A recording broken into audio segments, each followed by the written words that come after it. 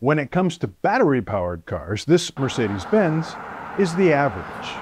The Eqb 350 4MATIC lists for $75,700. The average battery electric vehicle fetches $73,000 in Canada. Throw in the premium package on this tester, the intelligent drive package, and third-row seating, and you get to $85,500, or a $1,600 a month lease payment for 39 months.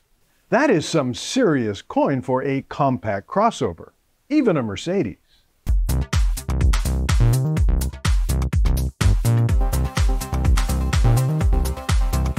Yes, it's a nicely tricked out Merc with fancy lighting, dual electric motors for all-wheel drive, 356 kilometers of maximum range, a lovely cabin with fancy lighting options, and a 0 to 100 km/h time of 6.2 seconds.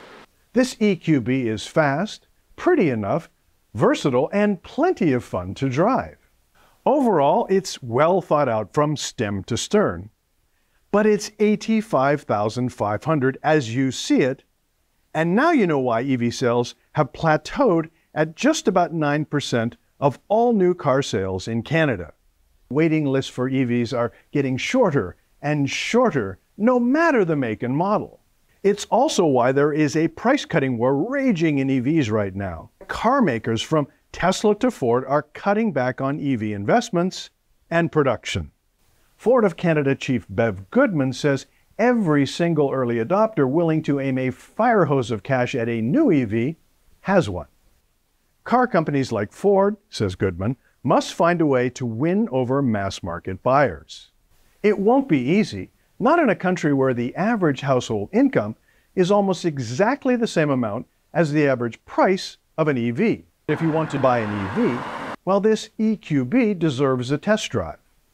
It's terrific on the road, wonderfully built, with outstanding seats, clear screens that deliver useful information, and enough range to ease your anxiety.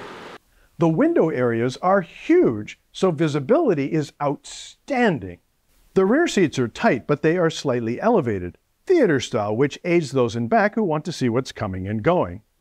Ambient lighting color schemes are brilliant.